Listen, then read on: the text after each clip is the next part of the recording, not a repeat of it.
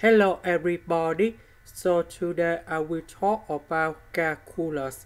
The topic today is about application of derivative.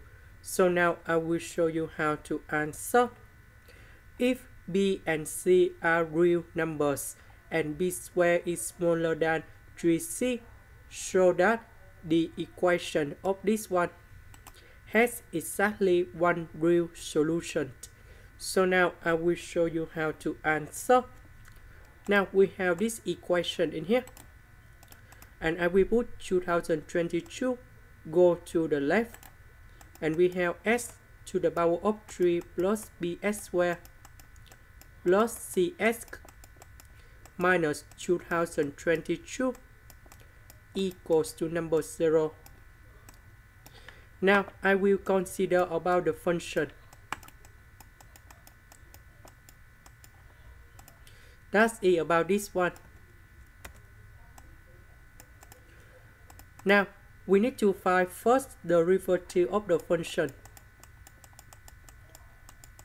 First derivative of s to the power of 3, we have 3s squared. First derivative of this one, you got about 2bs, and this one you got about c. Now we need to put about first derivative of the function equal to number 0, because I want to find about the critical points. So we put this one equals to number 0. So we need to find about delta. Delta that is about 2b squared minus number 4 multiplied by a and c. So we have number 3 and c in here. So this one you got about 4b squared minus 12c. Now we have number 4 and number 12. We can do about factorization.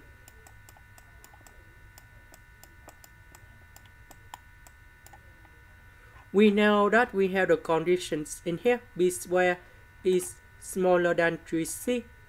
That means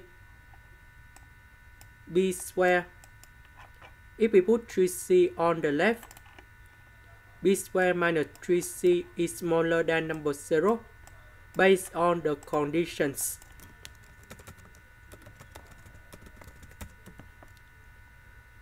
So because b squared minus 3c is smaller than 0, so this one should be smaller than 0. So that means the delta in here should be about the negative. So no solutions, because we don't have the solution. That means first the derivative of the function, they don't have the critical point. That's the first step. Now let's go to the next one.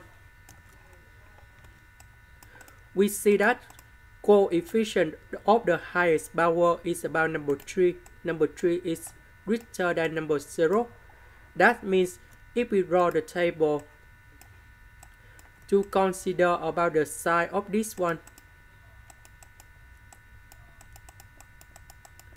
from negative infinity to positive infinity, this one you got about positive, because first derivative is about positive. So about the function f of s,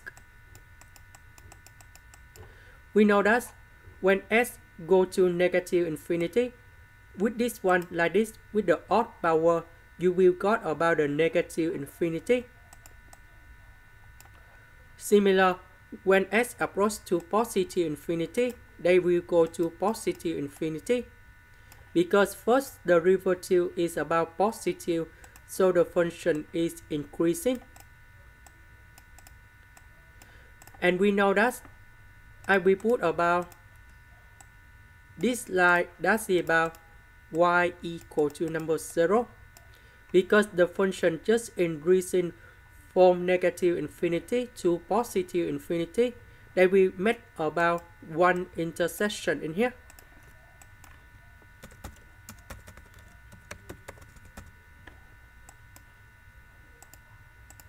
Because we have only one intersection, that means we have only one solution.